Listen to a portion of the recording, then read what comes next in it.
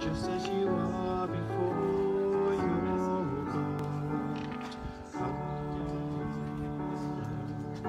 One day every tongue will confess you are God. One day every knee will bow. Still the greatest treasure remains for those who gladly choose you now.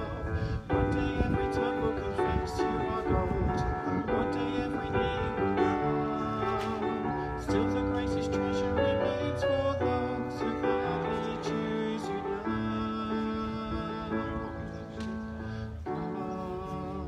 Now is the time to worship. Now is the time to give your heart. Come, just as you are to worship. Come, just as you are before your God.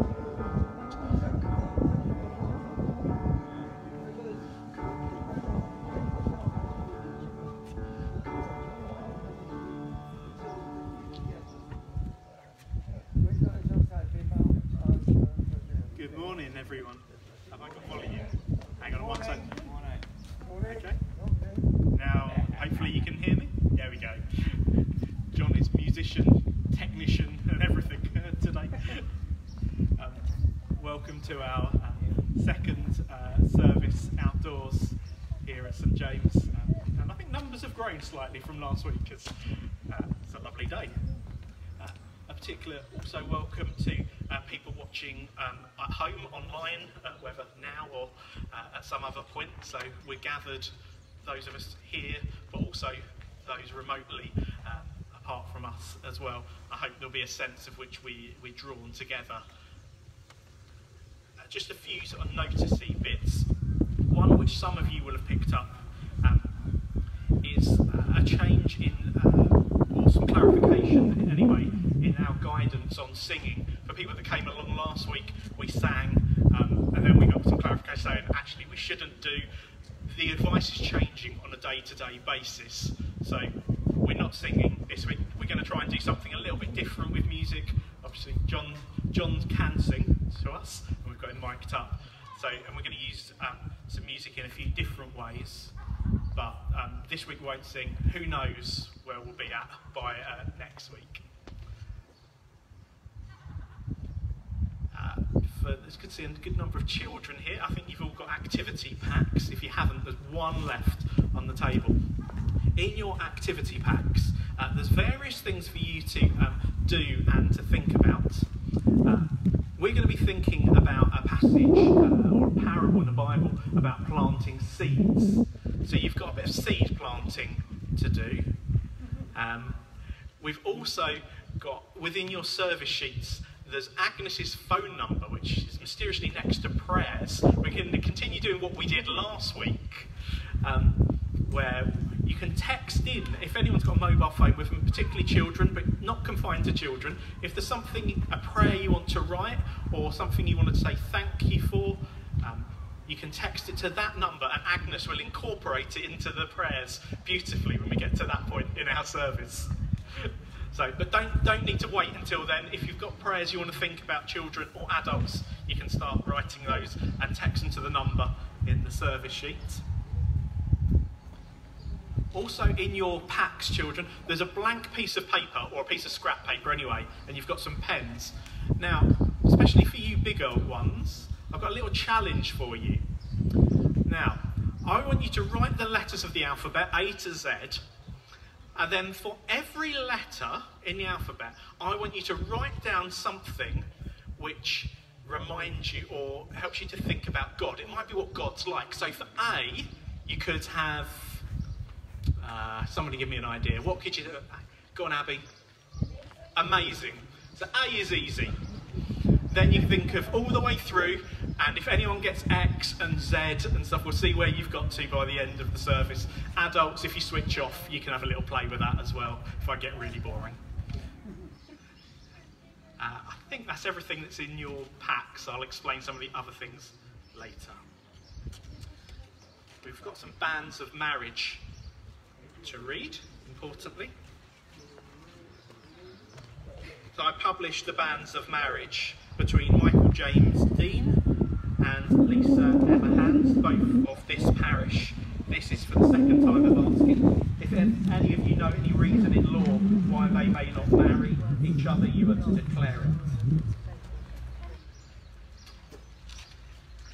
So we continue to pray for Michael and for Lisa as they prepare for their wedding day.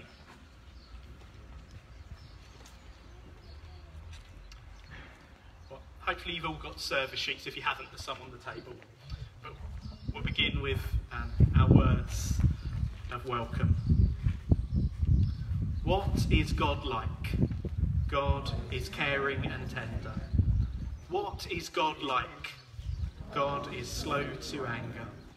What is God like? God is rich in kindness. Creator God, we prepare a place for you. Come to us in the difference of every life gathered. Come to us in our homes. Come to us through music. Come to us in word. Come to us in stillness. Come to us in flesh and blood. Reach out across time. Be present in all time. Come, Jesus, be our guest. Stay with us, with friend, with stranger, with young and old, with the lost and found. Be amongst us today, our guest, our host, the one who says, all are welcome. Just for a handover to John. I said at the 9 o'clock service in the church earlier on, I encouraged people that in these different services and in these different times to maybe pay attention to different parts of the service. So if you're a singer and you love singing and you're unable to do that, that's going to feel like a struggle. For me, not to be able to celebrate around the communion table is a real hurt for me. And we've all got those things that we naturally engage with. But perhaps at the moment, maybe see what God might say to you through parts of the service that maybe feel less engaging at times for you. So I just leave that thought in your head. John. Good morning. Can you hear me okay? Yeah. Good. It's very weird being behind the speakers. I can't hear what's going on. What I'm going to do is I'm going to sing a song that we sang a little while ago. It's When the Music Fades, which is subtitled The Heart of Worship. And the story behind this song is Matt Redman, who wrote it, who also wrote 10,000 Reasons. He was working at the Church Soul Survivor in Watford. And what the elders in the church realised was that people were coming to listen to Matt Redman, not worship God. I've heard Matt Redman live. He's very, very good, so I can understand that. But what they did was they basically stopped all music in Soul Survivor for a time. And they effectively sacked Matt Redman and his band. And the idea was that they got back to the heart of what worship is, and it's all about Jesus. That's what the chorus of this song says. And so, coming out of that time in the church, Matt wrote this song. It's called When the Music Fades and All is Stripped Away, and I simply come to Jesus. And it's about that, coming back to the heart of worship. And Lewis and I were thinking that it was kind of appropriate, as we're not allowed to do corporate singing at the moment, that we should listen to this song.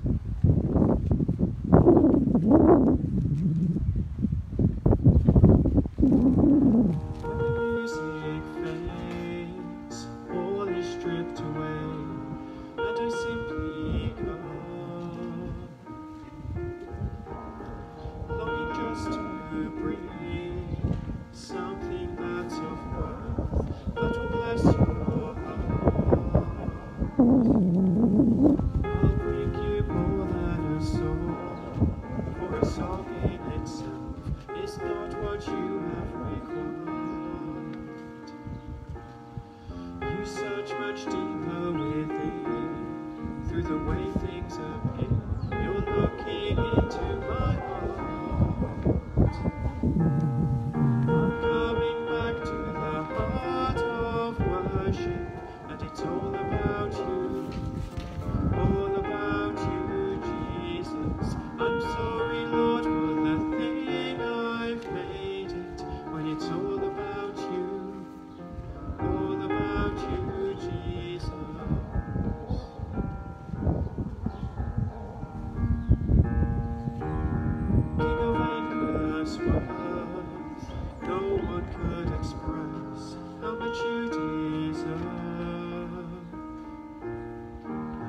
Though I'm weak and poor, all I have is yours, every single breath. I'll bring you more than a song, for a song in itself is not what you have required. You search much deeper within, through the way things appear. You're looking into my heart. I'm coming back to the heart of worship, and it's all about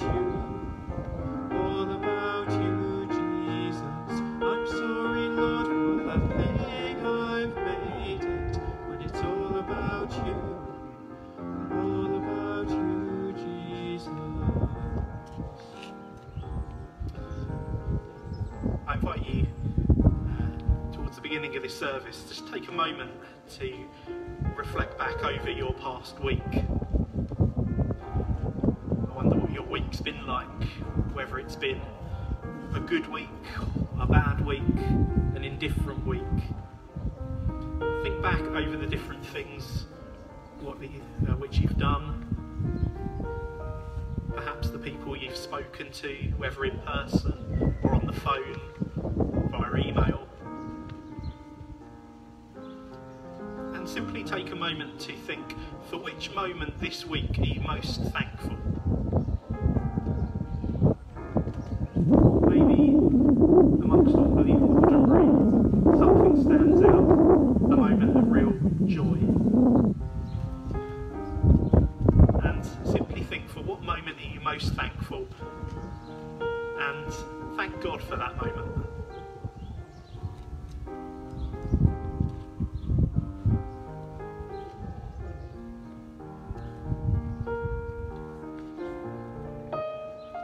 And again, as you think back,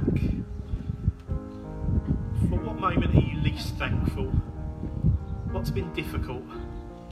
Perhaps what's filling up your heart or your head or your soul as you arrive here this morning? What are the things that are on your mind? And simply and honestly bring those before God in the moment of prayer.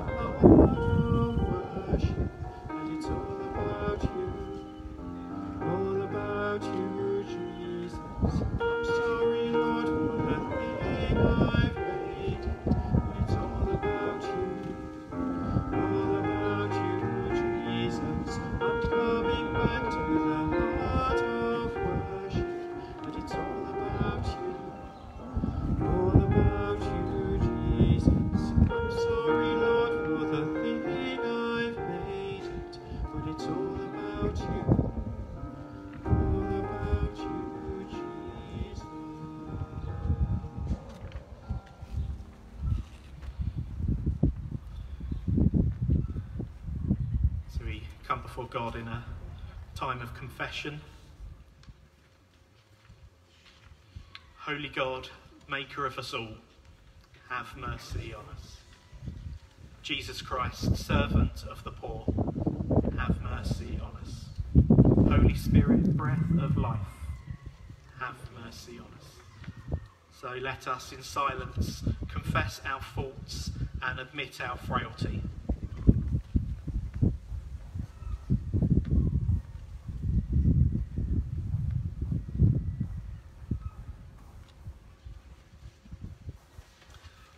Before God, with the people of God, we confess to our brokenness, to the ways we wound our lives, the lives of others, and the life of the world.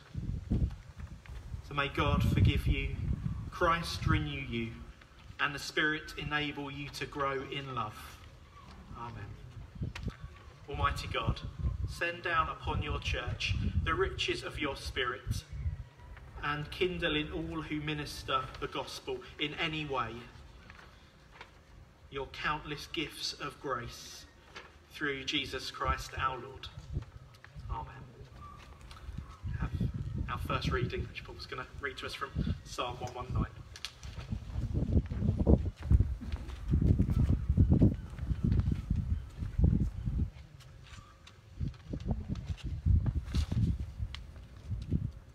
Your word is a lantern to my feet and a light upon my path.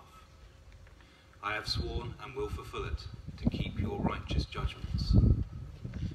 I am troubled above measure.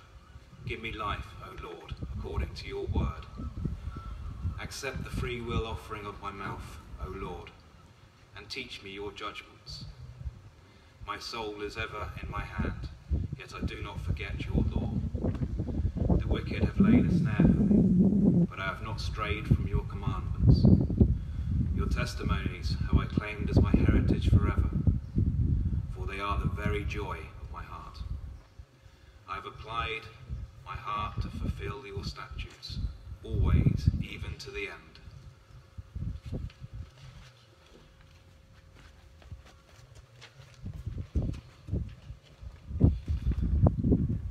Our Gospel reading is from Matthew chapter 13. That same day, Jesus went out of the house and sat beside the lake. Such great crowds gathered around him that he got into a boat and sat there, while the whole crowd stood on the beach. And he told them many things in parables, saying, "Listen, a sower went out to sow. And as he sowed, some seeds fell on the path, and the birds came and ate them up. Other seeds fell on the rocky ground where they did not have much soil, and they sprang up quickly, since they had no depth of soil. But when the sun rose, they were scorched, and since they had no root, they withered away. Other seeds fell among the thorns, and the thorns grew up and choked them. Other seeds fell on good soil and brought forth grain, some 100-fold, some 60, some 30. Let anyone with ears listen. When anyone hears the word of the kingdom and does not understand it, the evil one comes and snatches away what is sown in the heart. This is what was sown on the path. As for what was sown on rocky ground, this is the one who hears the word and immediately receives it with joy. Yet such a person has no root, but endures only for a while, and when trouble or persecution arises on the account of the word, that person immediately falls away.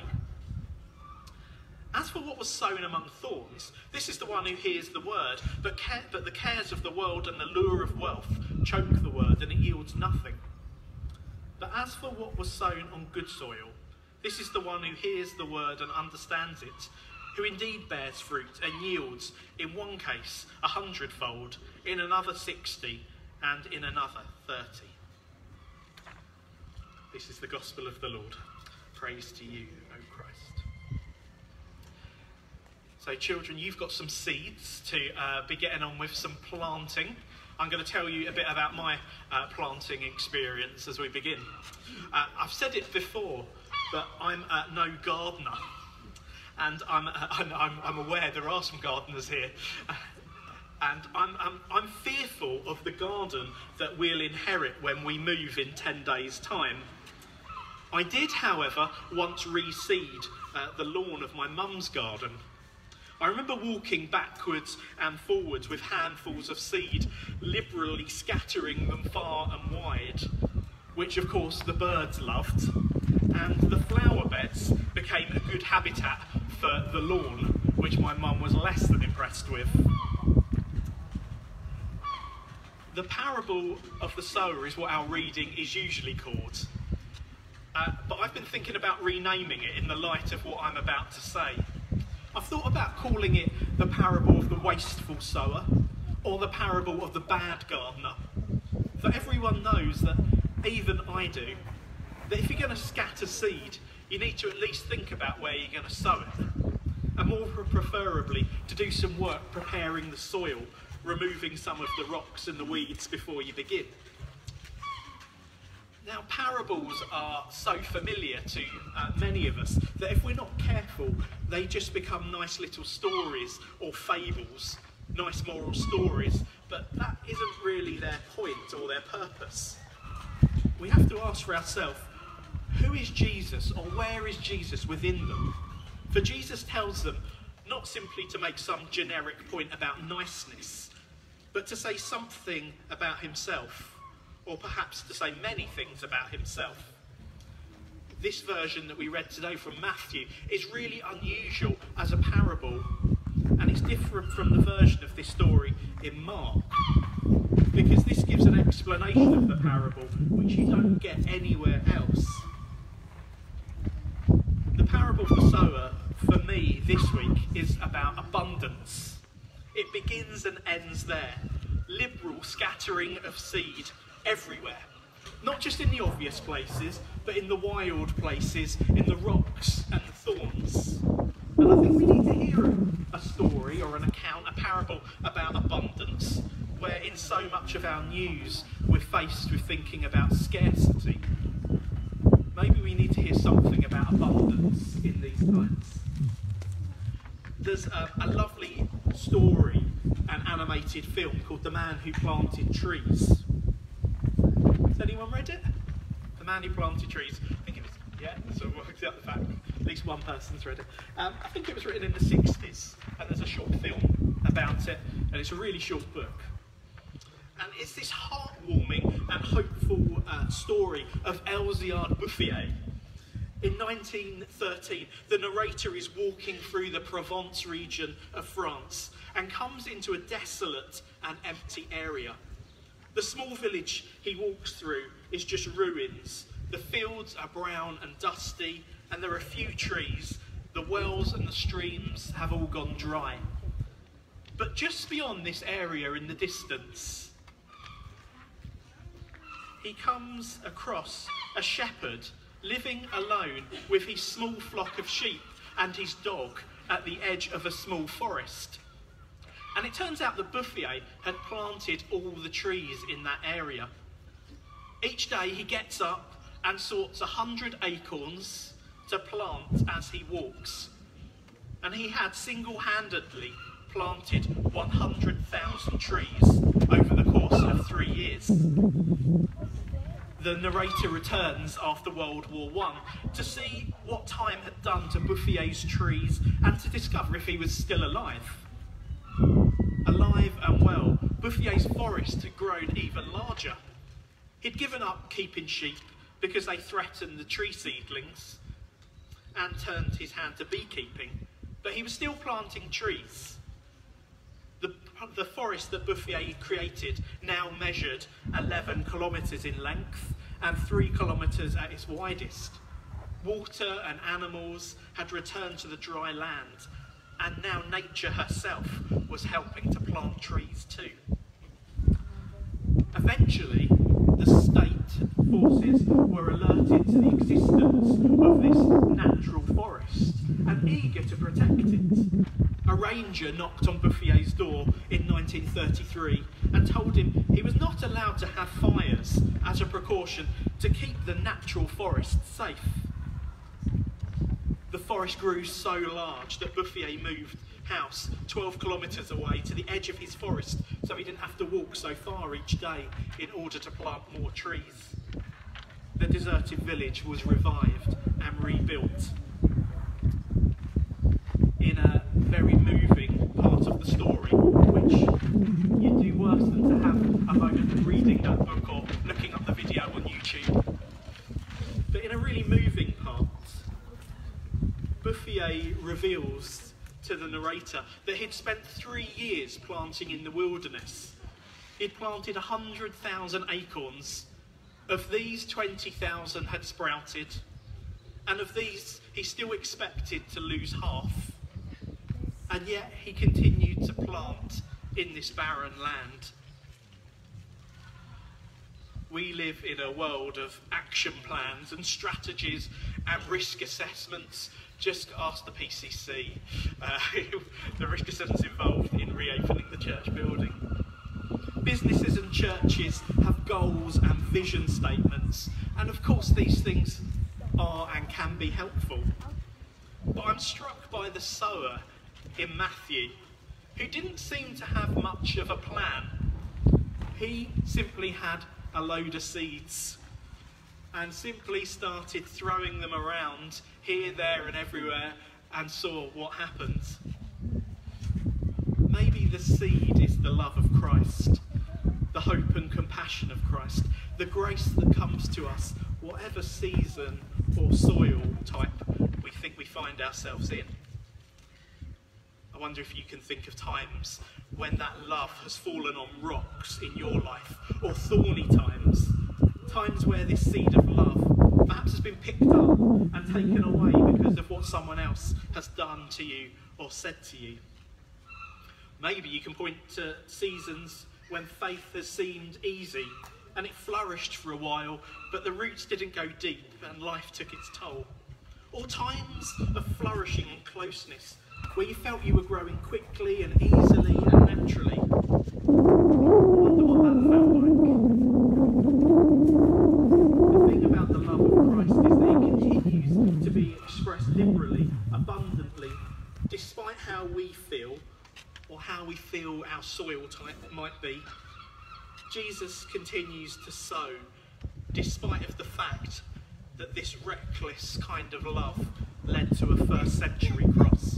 And despite of the various soil that didn't at all look promising, some of the seed grew, some of it took root, and the wind of the Spirit got hold of it, scattered it far and wide, down centuries and across continents, and even to a churchyard in Poole or in your homes where you watch this. That seed which looked so fragile took root despite of all the odds.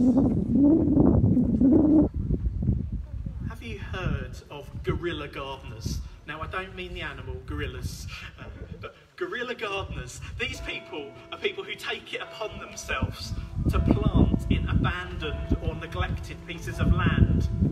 Unseen and unspoken, they plant wild flowers, bringing life and joy into barren places.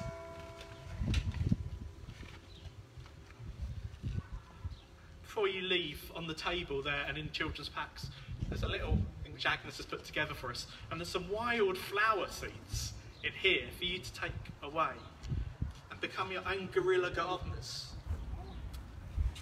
As a reminder of the hope of the seed which takes root. And perhaps there's a place which looks a bit abandoned that you might just be able to sprinkle a few wild seeds and see what happens. Maybe that feels a bit scary and you can do it in your own garden. But who knows what will happen? Maybe they'll grow, maybe they won't. Maybe they'll be just like the seeds in the parable of the sower or the parable of the bad gardener. But we entrust that to God. So take that with you as a little reminder of this parable. We are to be imitators of Christ. So may we be a community who sow seeds of love, compassion, hope, joy and grace in all whom we meet. Even when it seems like the most inhospitable of soil, we entrust God with our small efforts, asking him to take them and use them and to bring about the dream of God. Amen.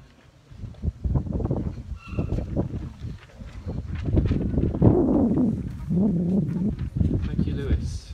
It's an amazing concept, this reckless gardener just throwing seed wherever. We're going to, or I'm going to sing a song now that I don't think many people know here. If you do, let me know. It's called Your Grace Is Enough by Reuben Morgan. And he just kind of picks up on this amazing sort of reckless grace almost. The chorus of it says, freely you gave it all for us, surrendered your life upon that cross, great is the love poured out for all, this is our God.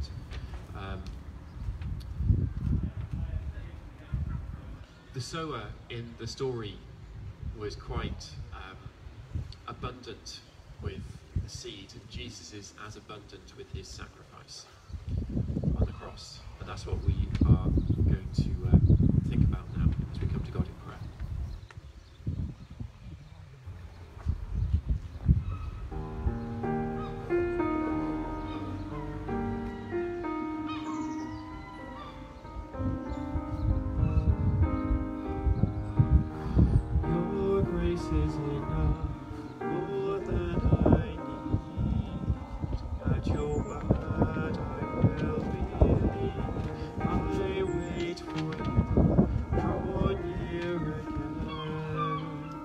your Spirit make me, and I will fall at your feet.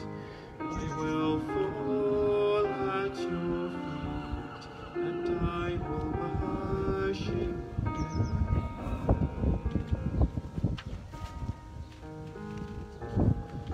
Your presence in me, Jesus, light the way.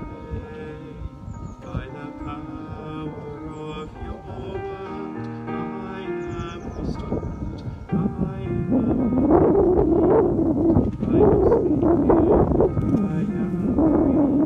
and I will fall at your feet. I will fall at your feet, and I will worship you.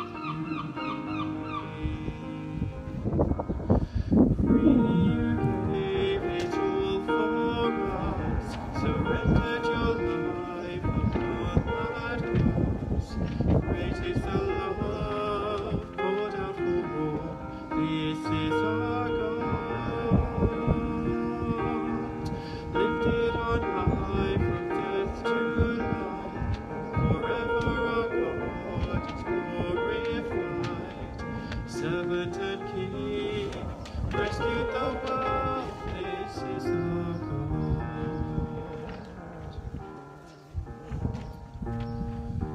Your grace is enough, more than I need.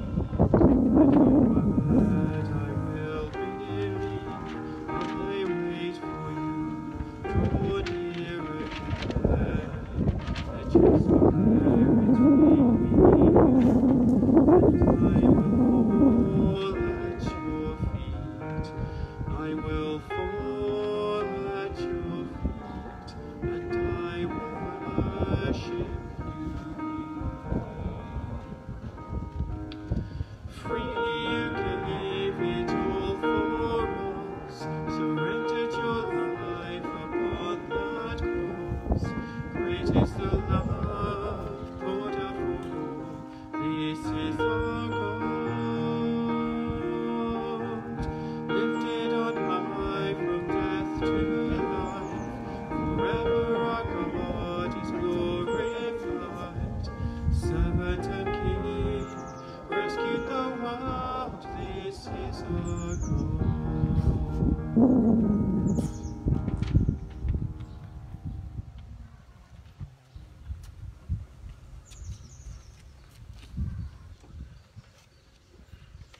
Let's stand as we declare our faith in the words of the Creed.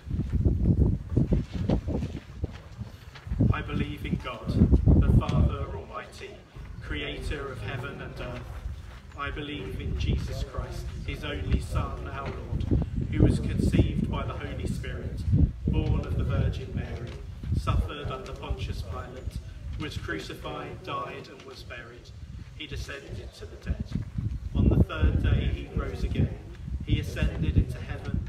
He is seated at the right hand of the Father, and he will come to judge the living and the dead. I believe in the Holy Spirit, the Holy Catholic Church, the communion of saints, the forgiveness of sins, the resurrection of the body, and the life everlasting. Amen. Please be seated for our prayers. Agnes is going to lead us in.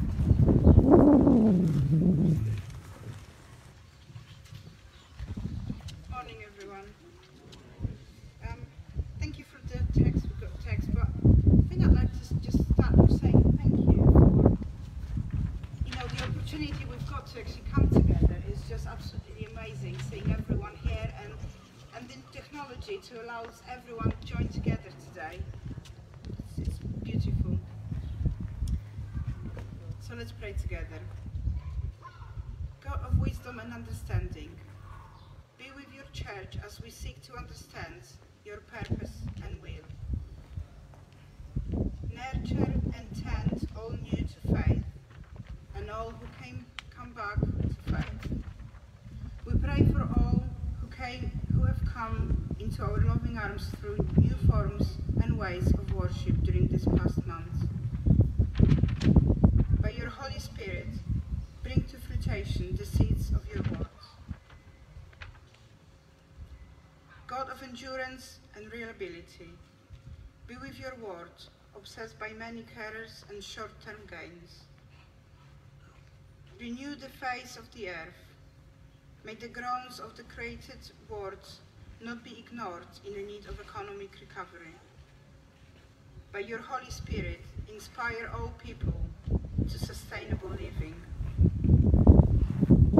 God of seed time and harvest, be with all who tend and manage the land, for food to nourish and spaces for recreation.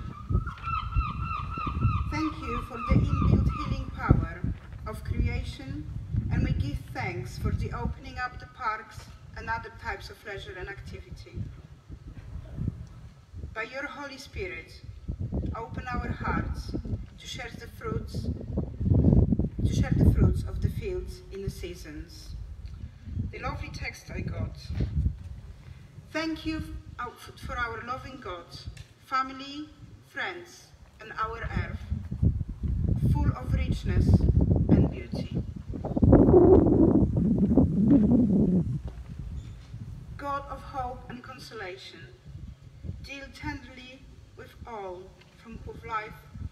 for whom life is full of struggle. Give them strength in their suffering. We'll take a minute to think about those who are in our hearts.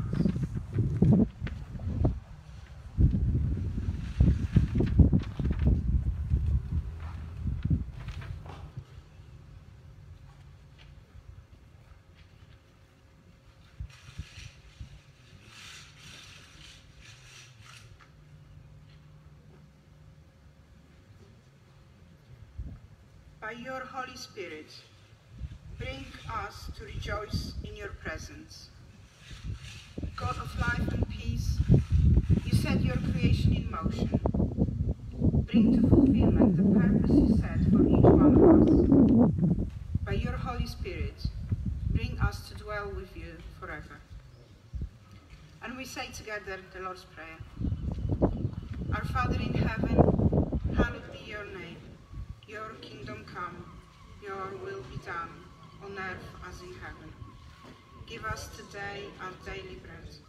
Forgive us our sins, as we forgive those who sin against us. Lead us not into temptation, but deliver us from evil. For the kingdom, the power, and the glory are yours, now and forever.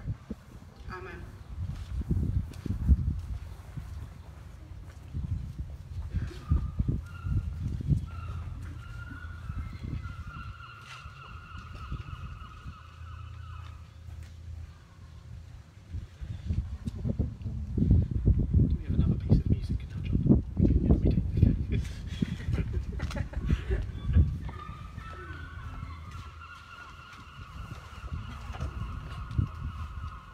Good multitasking today.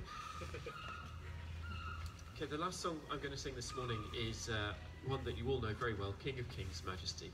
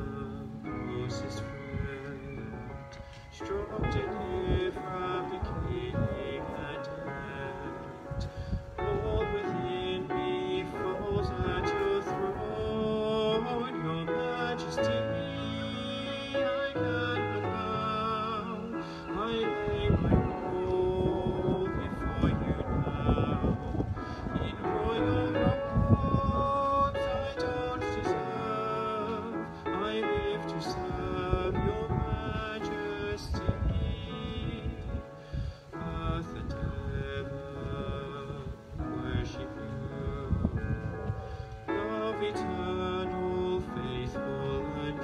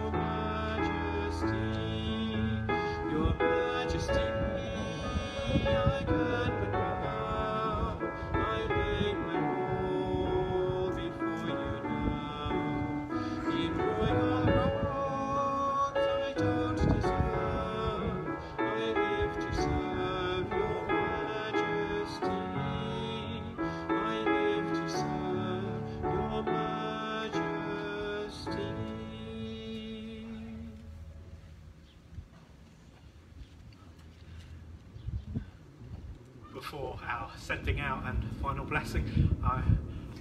Have any of the children managed to get any of the letters?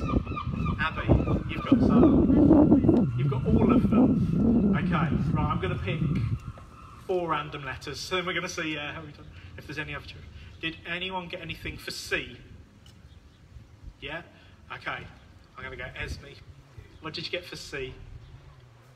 All shout loud. Careful. Careful. Thank you. Right. Let's pick another letter. S. Down the front here. Saving. Good one.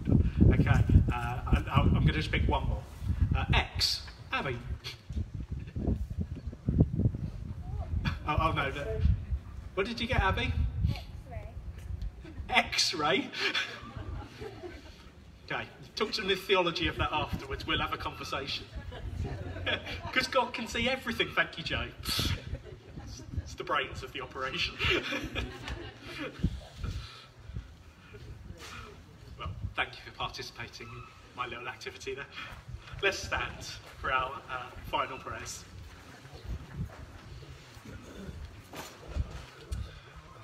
God be the road on which you travel, He the mountains on which you are tested and challenged, He the well at which you find healing and peace. Christ be the light by which you travel, He the vision which informs and enlarges you, He the star shining in your darkest nights. The Spirit inspire you as you travel, she the restlessness driving you onwards, she the stillness leading you to the heart of God. The Trinity, the three, go with you as you travel, and may your journey begin, continue and end in them. And the blessing of Almighty God, the Father, the Son and the Holy Spirit be with you today and always. Amen.